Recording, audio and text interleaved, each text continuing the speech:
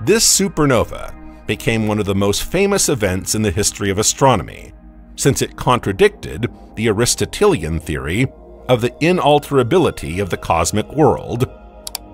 Indeed, since ancient times, the world beyond the moon had been considered unshakable. For scientists of the time, it was only between the Earth and the moon that new celestial objects could appear. Tycho Brahe's discovery implied a new object much further away. Over the course of months of observation, he also discovered that the object had not changed position relative to the fixed stars, and could therefore not be a planet, but another star. In 1573, Tycho Brahe published his discovery, calling it a new star. This revolutionary expression turned astronomy on its head,